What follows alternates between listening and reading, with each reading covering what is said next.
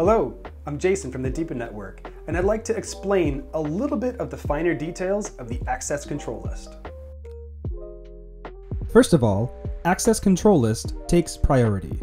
Everything set in the access control list is checked first. The DPN mode tab is no longer relevant, so whether it's smart route, full route, or DPN disabled, it is no longer accurate, and you can disregard what is on the dashboard. Check your tunnels tab to make sure that you have tunnels established, and then access control list will be functioning properly. So remember, access control list is checked first.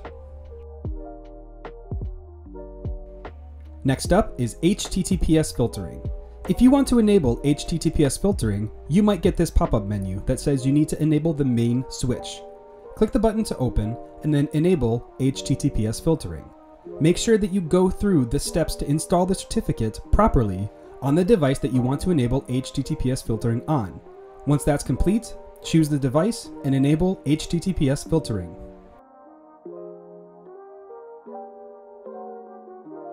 The black hole setting is a complete internet block. This means that the device that's set to black hole will have zero access to the internet. This is perfect for devices that are not secure, like IoT devices. Set them to black hole and they will never access the internet.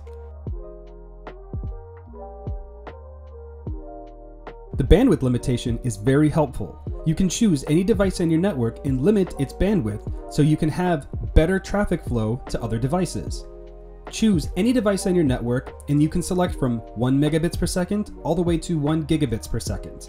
Remember, 0.00 only means unlimited bandwidth.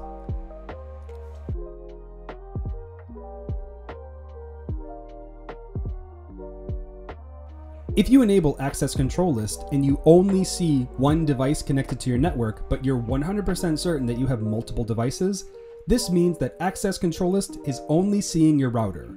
This also means that your router is in DHCP mode.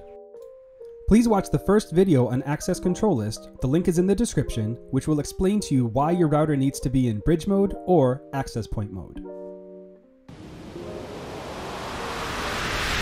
Deepernauts.